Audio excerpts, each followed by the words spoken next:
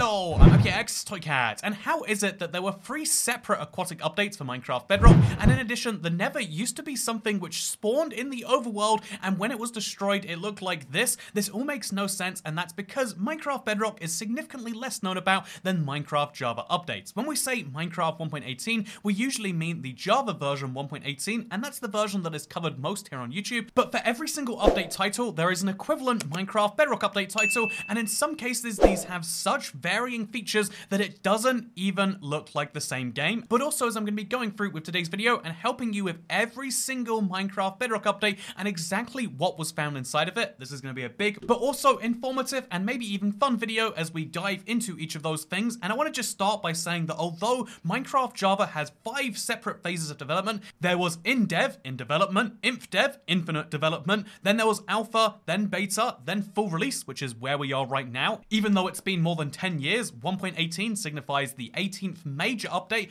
after 1.0 release. But the Bedrock system is very different because there has only ever been 2 systems. There is the alpha and then the full release. Arguably, there's a 3rd phase when we switched from calling it Pocket Edition to Bedrock, but we'll move into that later because the first ever version of Minecraft Bedrock released over 10 years ago now on the 16th of August 2011. It was available exclusively for the Xperia Play gaming console, which was Sony's attempt at making a phone specifically for gaming, and as a result of paying some money to Mojang to get Minecraft, one of the biggest indie games out there, exclusive for it, they figured it would do quite well, and the fact that you haven't heard about it since probably tells you enough about how that one went, and this was a very primitive version of Minecraft. Seriously, you're looking around and you're thinking, okay, so it's exciting, you can fly around, there's a creative mode. No, there is just one game mode, and it is equivalent to creative. The set of blocks you had were very limited, and it was just a way to build. It was a block editing tool, effectively, which was fun enough, but it had very, very limited size worlds, and there were no objectives to speak of. You just kind of existed in this world that you could fly around. If we take a quick look at the menu screen for the first ever Minecraft Pocket Edition version, you can see how it not only has the kind of beta style background that Minecraft Java used to use, but it also had some form of multiplayer functionality as well as an options menu, all of which is perfectly designed for touchscreens, because bear in mind back then phone screens were much smaller even on the Xperia Play, but Xperia Play exclusivity did run out just a short couple of months later, with the Android devices receiving 0.1.1, allowing every Android device to play Minecraft on the 7th of October 2021, and then 0.1.2 allowed all iOS devices to join the fray too, meaning that Minecraft was officially available on all devices as of the 17th of November 2011. However, the 0.1.3 alpha was the first one that really started to add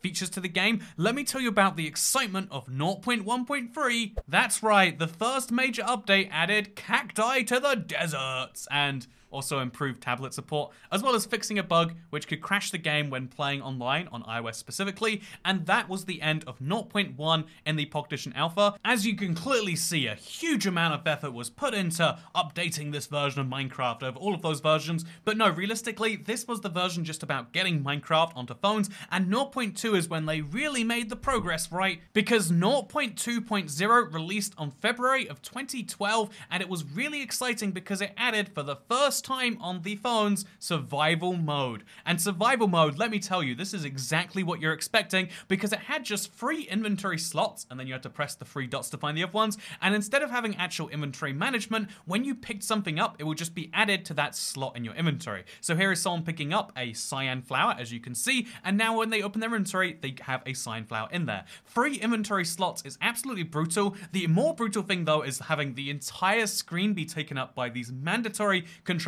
on the left here, and also the fact that the only way to tap things is to physically touch that point on your screen. Survival mode was absolutely brutal in this version. I remember playing it and thinking to myself, this cannot be considered survival by anyone's definition. However, technically speaking, you did have health. Technically speaking, there were sheep in the game that, like, you know, if you looked at them the wrong way, maybe they'd murder you. I mean, they wouldn't because they were nice. And there were shears, so there was kind of a point to survival. You did have to go out and get the resources yourself. It just kind of all felt wrong wrong, and that's before we mention, you know this stone pickaxe you've been seeing all this time? No, that isn't just a mistake. That's not just, oh yeah, that's, someone who's crafted that. No, that is something you start the game with in 0.2, and that has infinite durability, as you can see next to it. It's just the weirdest version of Minecraft survival. I did not get much play out of it, and that's why maybe it was a good thing that 0.2.1 released, and when it launched, it had split touch controls. Finally, you could choose not to have to tap things manually. Also added bookshelves to the game, and it added a cracking animation when destroying blocks in survival, which meant that finally it didn't feel like playing a weird Minecraft clone. It felt like playing a weird Minecraft clone where you could destroy blocks, and it actually made sense. For what it's worth, there was a 0.2.2 alpha update that did release, but all it did was fix some bugs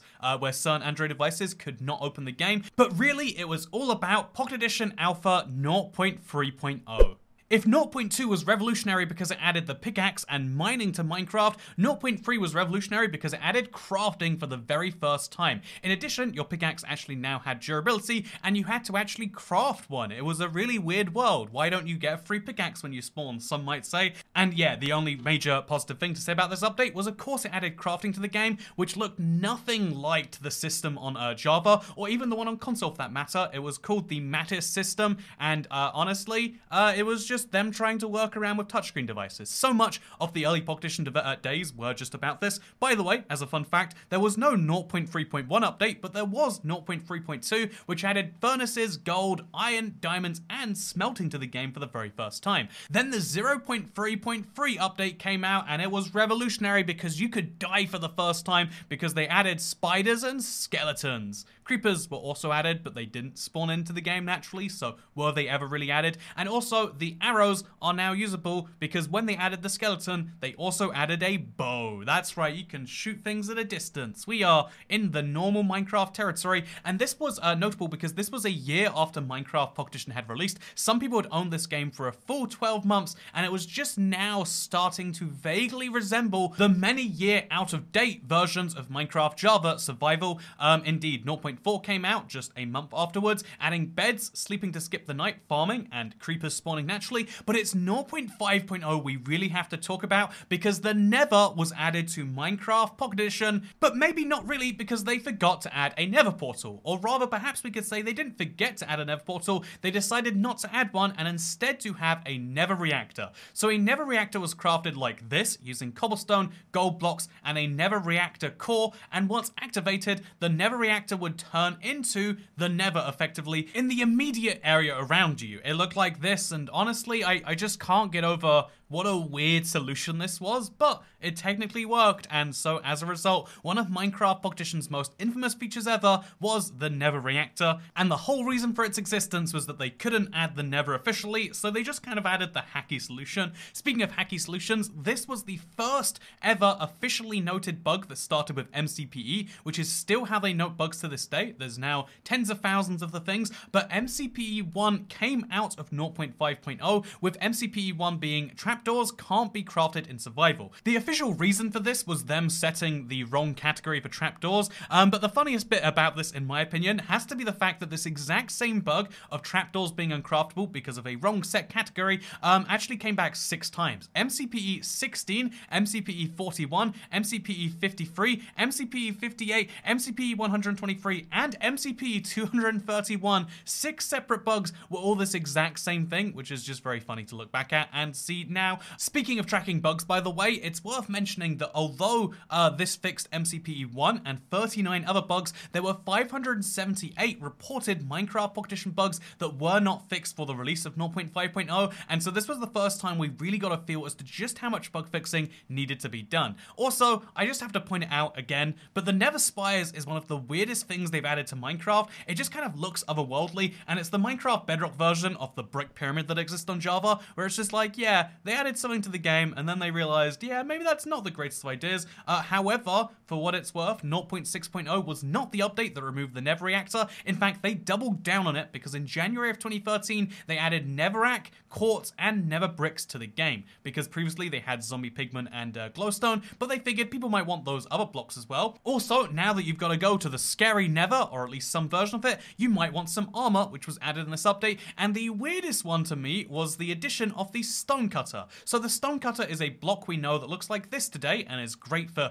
crafting stairs and slabs, but the stone cutter that was added in 0.6.0 was used to craft stone blocks exclusively. It was effectively a crafting table, but just for stone, and this is another one of those blocks that I just never really fully understood when playing Minecraft Pocket Edition. Like, why do we need a block just for crafting stone? Why is this an exclusive? And the official answer is there was a lack of space in the crafting interface to add all the stone tools in there, but this just feels like the hackiest solution in the world. But welcome to Minecraft Bedrock Edition. Hacky solutions to problems that we're not really sure about is kind of the name of the game here, because this is not just a game trying to make itself on phones, it's a game trying to make itself for phones and tablets, and then later games consoles and everything else, that also has to emulate near perfectly a game made in a different programming language for a different set of platforms, and so that led to the very weird things, like, by the way, Bedrock crafting. However, we have to make way. 0.6 is gone, 0.7 is in, and now, as of June 2013, the first ever version of Pocket Edition Realms has been added to the game, alongside this snazzy new menu screen, which as you can see is very basic. But now the basic bones for the current Minecraft Bedrock menu are starting to form here, with the giant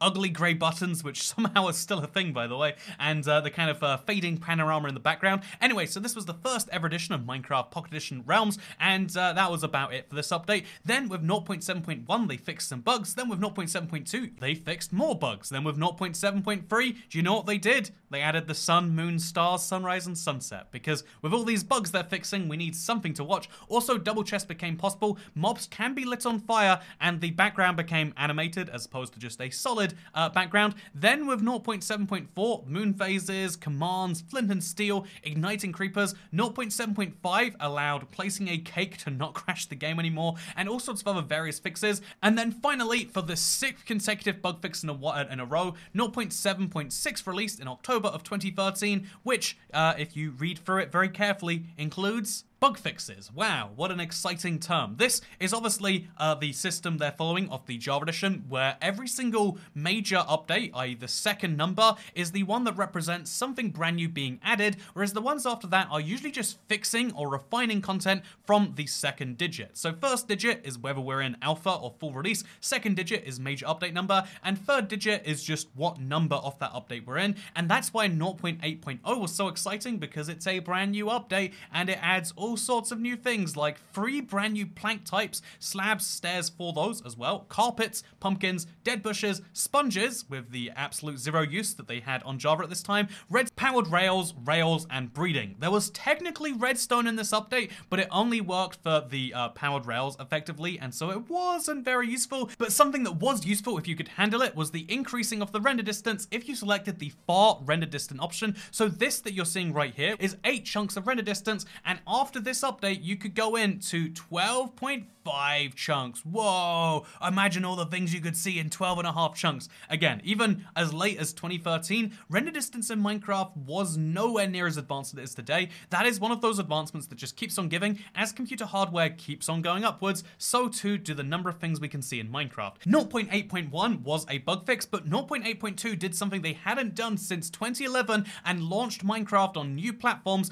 because officially you could download Minecraft Pocket Edition on Amazon Fire TV. This was about 8 months before Minecraft was bought, and you can see that right now, even from the name, from everything else, they are very much committed to this being the Minecraft version that is on mobiles. And like, even when we're looking at gameplay with all of these features we've seen so far, it's very clear that this is the weird phone version. I mean, it's always clear when you play Minecraft Pocket Edition, it's not real Minecraft, it's just a curiosity you play on the go. Obviously, that's not what the entire community for, and there were people who were in love with this version. Maybe it was their only version, maybe they just liked playing the multiplayer or the realms or the servers or any of these other things the community had put together, but for what it's worth mentioning, a lot of players who did also play elsewhere saw it as more of a curiosity, something which was due to change this year, but not until the 0.9.0 update released, because in July of 2014, they officially added different world types. You could now have a super flat world, just called flat. You'd have an old world type, which was every Minecraft world to this point, and get this, infinite world types were added to the game.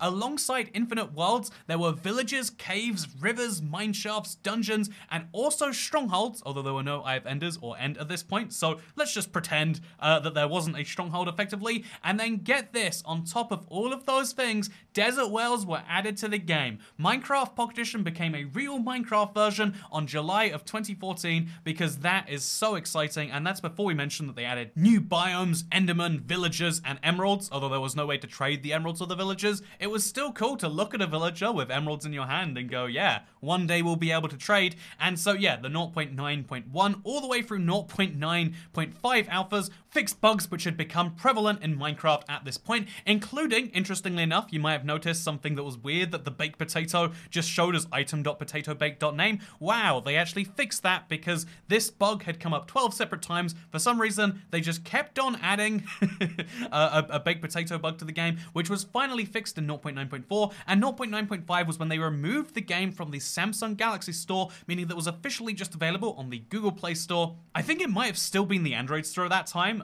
Let's fact check when that changed, by the way, because the Google Play Store is actually a newfangled name that is weird and different. Okay, I'm showing my age here. But also the iOS Store. And so again, 3 separate mobile platforms, but something very interesting happened between 0.9 and 0.10, which was the sale of Minecraft to Microsoft. They made loads of interesting comments about how they wanted a Minecraft that was cross-playable across all of the various consoles, and everyone at the time, myself included as a console edition YouTuber, assumed they meant that, ooh, we're gonna have a version of Minecraft where you can play between Java and between Minecraft on the consoles, and then maybe even one day the phones get added. But let me tell you about the plan they had instead, because 0.10 came out adding spruce, birch, jungle, acacia, and dark oak fence and fence gates, as well as baby animals not drowning, which is, I guess, an important thing. But it was 0.11, which released 7 full months after 0.10, that really showed the hand that Microsoft was starting to take the route with, because obviously this update added fishing, boats, bats, squid, spider, chicken jockeys, and it was very exciting in that way.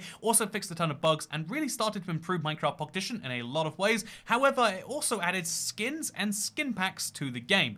This is not the first time they were ever available for Minecraft. Contrary to popular belief, you could buy skin packs and texture packs and even eventually worlds on Minecraft Console Edition before this point. However, it was the first time there were kind of unnecessary skin packs in the game that were primarily just made up of those very same Console Edition skins, but it was their attempt to monetize the game from within, and it was met with not too much controversy because of course you can just not buy skins. But let me tell you how they kind of continued this trend of moving Minecraft in a different direction, because 0.12 alpha, in addition to adding controller and keyboard support, with hunger now being present, weather, sprinting, sneaking, and brewing, pretty key mechanics, also decided to release the game for Windows 10. That's right, there was a Windows 10 edition beta which launched, which made this Minecraft Pocket Edition version also playable on your Windows 10 PC. I remember speaking to my friends who played Minecraft Pocket Edition at the time and made YouTube videos about it, and they were all like, huh, that sure is a weird one, but it is convenient for us as content creators because now we can just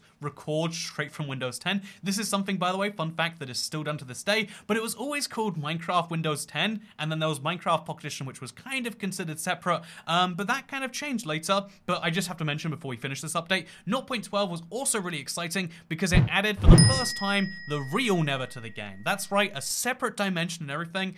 This is one of the updates that really got me playing Minecraft Pocket Edition at the time. I was live streaming on a weird mobile games only platform because of a weird deal. There's a whole fun thing to do with that, but I was streaming a lot of Minecraft Pocket Edition at this time, and I remember going into the Nether and it was kind of intense. It was made more intense by the addition of Nether fortresses, by the way. Also in this update, they added anvils, snow golems, and charged creepers to the game, and it was at this point that I remember feeling like, yeah, this is a full version of Minecraft. It's on phones, and of course, you know, like if you have a preferred control scheme, you might play elsewhere, but with Minecraft Windows 10 existing, it was just a alternate version of Minecraft. This was clearly step 1 along the path to having Minecraft Pocket Edition become Minecraft Bedrock, but since this video is about every Minecraft Bedrock update explained, we need to talk about 0.12 and the various, obviously, like bug fixes, because they added a 0.12.0.1 alpha, adding the 4th version number for the first time. This is something that we'll come back to later with betas, but then they added the 0.12 0.12.1 alpha, the 0.12.2 alpha, and 0.12.3, which alongside of bug fixes and all of those updates, 0.12.3 added the second skin pack to the game, the Halloween costume skin pack. And so yeah, that is the kind of place we're at right there before 0.13 releases in November of 2015, with redstone being placeable, other redstone components starting to exist, and in reality, the redstone system was starting to take place. The major community which could not abide by Minecraft Pocket Edition because it still wasn't a full game to them was the redstone community, and that's why 0.13 fixed them. 0.13 also had a funny problem with villager shapes. This is known affectionately by the editor here as thick villagers. As you can see, very adorable. Look at the size of this villager, and also 0.13. It's just so funny to look at them, right? 0.13.2 also added another skin pack to the game. Again, really kind of upping these monetization inside the game options. Minecraft was one of the best-selling games of all time at this stage. Not quite first yet, but there was no real way to monetize past that point on everything besides the console editions, and so that's something they really put some effort into, alongside obviously upping the quality of Minecraft as a whole, because 0.14.0 also added new redstone components, the hopper, dropper, repeater, as well as the slime block and cauldrons, and this is where another exclusives was added, because this is where water dyeing became a thing. It really is worth mentioning as we talk about 0.15 and 0.16, which I'll do kind of together here, because there were a ton of bug fixes between both of these updates, but the whole goal that Microsoft, which was now the owner of Minecraft, had between this was make Minecraft Pocket Edition more of a functional game. And my god, if you look at the 2014 to 2016 era as being one of the dark ages of Minecraft development on the Java Edition, it was definitely the golden age as far as Minecraft Pocket Edition players are concerned, because on top of having all of the redstone added, the never actually coming to the game, anvils and name tags and all these various components like witches and stuff, this was also when they added every single structure, and also of 0.16.0 every single boss, because beacons, the wither, the guardians, ocean monuments and elder guardians became a thing in Minecraft on top of commands. Everything that you wanted to do in Minecraft, in addition by the way to buying a ton of texture packs which were added during this time, ported straight over from console edition, were finally available because they wanted to get this game released. And finally, with December of 2016, the 1.0.0 Ender update came out, adding the last feature that it needed to call itself a complete game, because the Ender Dragon, Shulkers, and Polar Bears were added to the game. That's right, unlike Minecraft Java, which had a kind of two-phased end update, there was 1.0 and then 1.9, everything came at once as far as a fully fleshed out end for Minecraft Bedrock, and this was a truly amazing time for Minecraft Bedrock, and you notice I call it the Bedrock Edition there. It wasn't actually the Bedrock Edition yet, it was still MCPE, however, it was always being referred to as the Bedrock Engine. This is because not only was it available on Pocket Edition platforms, things that you could put in your pocket, but the exact same engine was powering a game that was available on Windows 10 and all of these other TV screens. They wanted this to be just another Minecraft engine, and they succeeded. But 1.1 is where things got even more interesting, because the Discovery update was all about adding the last little batch of features like Woodland Mansions, Adventure Mode, Explorer Maps, Concrete, Glazed Terracotta, all sorts of features which had just released on Java literally months ago were now coming to the Bedrock engine at the same time. However, this was also the update where they decided to add the Minecraft Marketplace. This was something that internally they'd been talking about for a while. They even took some creators, you know, obviously they would have done so under NDA at the time, but they took some creators, tried to get their opinions on like, so, would you be freaked out a little bit if we maybe added this to Minecraft? It'd be a really good thing, and it's only for the Pocket Edition, trust us, but like, wouldn't that be interesting? And so yeah, they did this in June of 2017, and they added this idea of being able to pay for maps, texture packs, mashup packs, skin, anything you want inside of Minecraft. It was a source of recurring revenue that was sold, and very much is a very great source for creators to be able to sell their content directly inside of Minecraft. And this was the first time that Minecraft jumped from being like, oh yeah, it's a game that has some optional extras, to being a game that very much is all about making that content on the marketplace. In fact, if you look at 1.1.1 and 1.1.2 and 1.1.3, you can start to see that as well as as bug fixing, they start adding content to the marketplace in the later v1.1.5, 6, etc. But what's about to happen is about to be perhaps the best known update of all time, because it's when Minecraft Bedrock Edition officially is birthed as the official name. They stop calling it Minecraft Pocket Edition. The logo stops looking like this and instead starts looking like this, and the Better Together update is when that happened. Minecraft Pocket Edition, as well as Minecraft Windows 10, as well as Minecraft on the Xbox One, as well as on the Switch, all stopped being their unique separate identities and all merged together to become Minecraft. You could play with any platform on any other platform at the same time using the Xbox gamertag system, and this was truly incredible. To this day, honestly, the tech challenge behind making this happen was 3 years in the making. Ever since they started hinting towards making Minecraft Pocket Edition more of a main game, this was the day they'd been working towards, because now not only could they have, like obviously the crossplay and all of the benefits of having just one Minecraft that's unified and then the Java Edition, but also now every single one of these platforms had access to the marketplace. And on top of adding all of those things, they decided to add all of the features that were on Console Edition but not Pocket Edition, or all of the easy features I should say: banners, jukeboxes, structure blocks, armor stands, book and quill, fireworks, parrots, and the recipe book. And the most interesting bit of all here is this was also the update where they renamed Minecraft Java Edition from Minecraft to Minecraft Java Edition. That is why we call it Java Edition now. That is a name that was very much disliked by the community. There were all sorts of add-ons to change it back from Minecraft Java Edition to Minecraft, but nowadays it's just kind of stuck that, yeah, there's Java Edition and there's Bedrock Edition. Bedrock Edition is the one that doesn't call itself anything, and Java Edition is the one that's in Java and calls itself the Java Edition. It's a little confusing, but people generally get the point if you're a Minecraft fan at least. Anyway, so they had to do a whole ton of bug fixes. Seriously, they went from 1.2.0 to 1.2.1 all the way up to 1.2.16, it has to be mentioned, because there are all sorts of different options that we're adding. Because at the same time as trying to get Better Together to work, they also were trying to get the next major update, the one which was planned to come out on Java, out on Bedrock at the same time. They'd already added all of the existing Java features, or the majority. There's a huge list of parity changes they haven't added, but this is why the 1.3.0 update was so exciting. And try and guess what 1.3.0 was about. It's one of the most famous Minecraft updates ever, and can you tell me what it is? You might not be able to, because it didn't exist. There was never a Bedrock Edition 1.3.0. It was skipped, and the reasons as to why are still debated to this day. However, all we know is they went straight from 1.2.16 to 1.4.0 with the Aquatic Update Phase 1. That's right, not only did they decide to release an update for Minecraft Bedrock that matched Minecraft Java, they released it earlier. And this was the update that they released blue ice, dolphins, fish mobs, ocean biomes. It was very exciting if you're a Bedrock player, but this is most crucially of all the update that salmon went from being just one mob to being free on the Bedrock Edition. That's right, big salmon was added in 1.4.0, and of course there were bug fixes again, but then there was 1.5.0 with the Aquatic Update Phase 2, adding turtles, conduits, bubble columns, lots more bug fixes, still trying to make all of the various editions work in tandem, fixing the bugs from the Aquatic Update, and then 1.6.0 comes out with the last parts of the Aquatic Update, adding phantoms, slow falling, and barriers.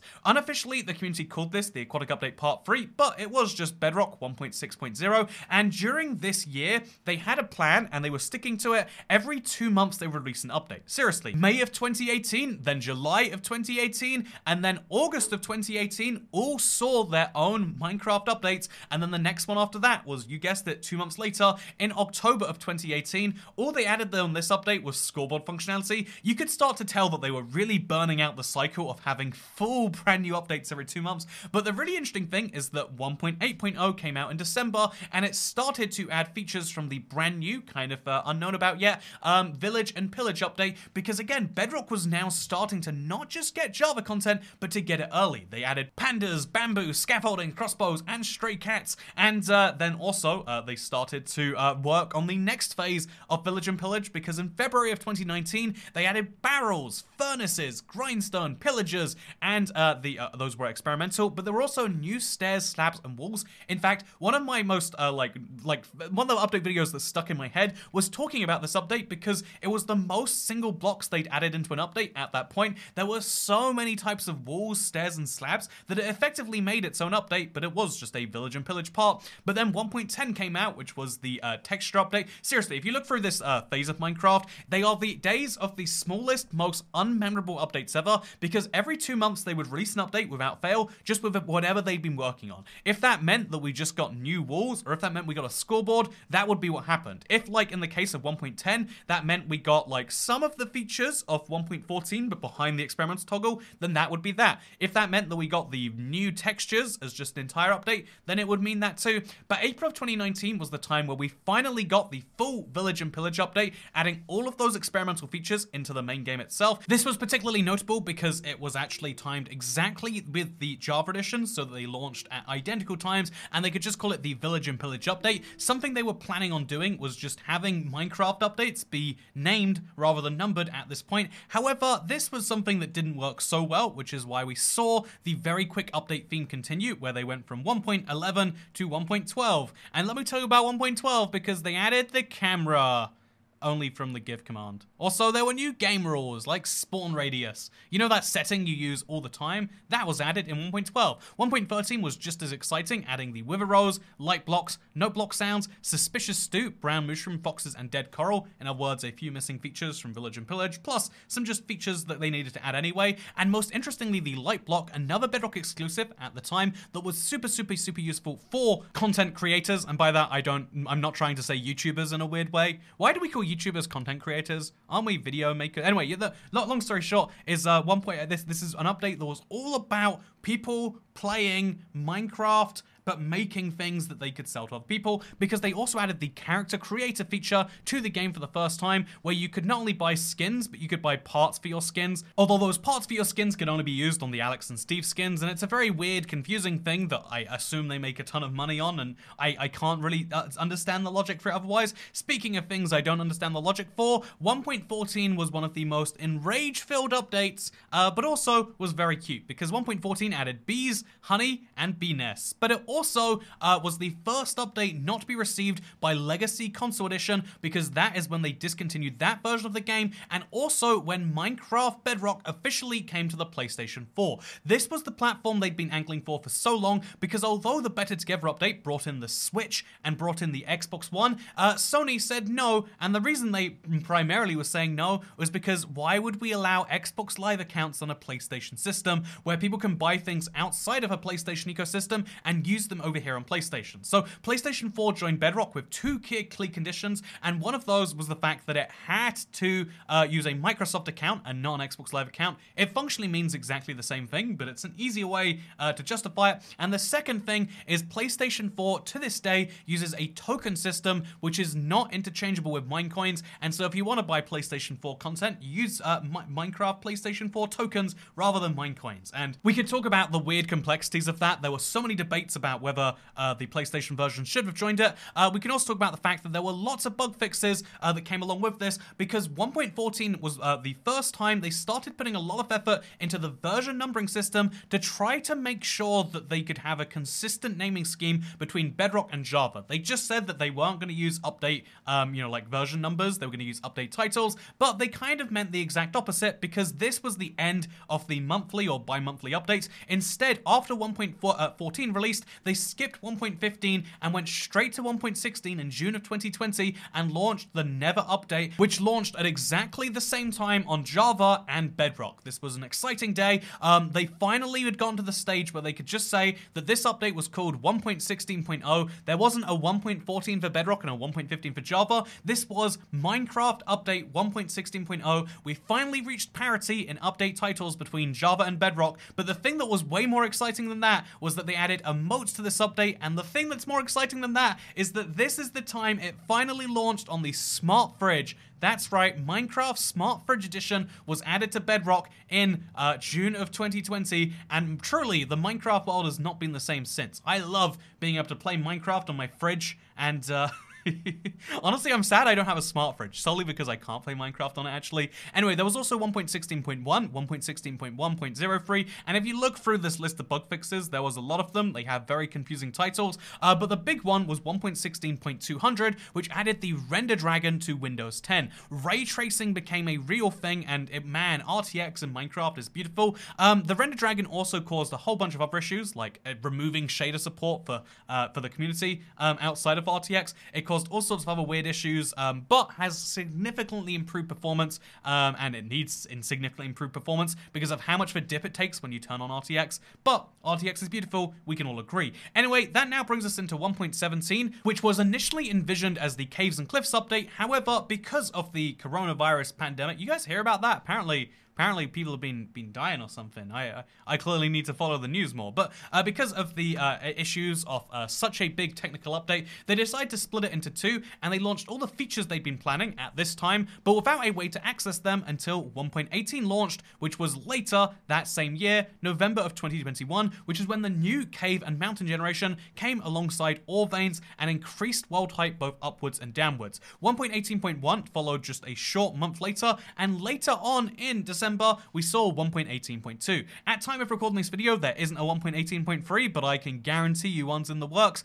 and 1.19.0 is the next major update we expect, which will be the same between Java and Bedrock. Indeed, every update between 1.16 and 1.18, me explaining in this video was kind of dumb, and like, maybe besides RTX, because the truth is most of Minecraft Pocket Edition's history has been this second-rate, backwards game. That changed in 2014 when Microsoft bought Mojang and knew that they could turn this into a profitable secondary version of the game, and although everyone laughed at them at the time and everyone kept saying this wouldn't work between then and now, the truth is Bedrock is starting to take over as the version of Minecraft, and so I hope having this video to take you through every single update and the things found within it was something that you found useful. If it was, don't forget to like, favorite, subscribe to this video. It was a very long time. I had to record. There's so many things have happened during this. The number of times I had to go back and be like, okay, that segment wasn't very clear. Let's try that again. Was a lot. But I hope that the culmination of all of these hours of putting this video together was something that you enjoyed. And if it was, consider subscribing. And either way, I'll see you in the next video. Have a nice day. Goodbye.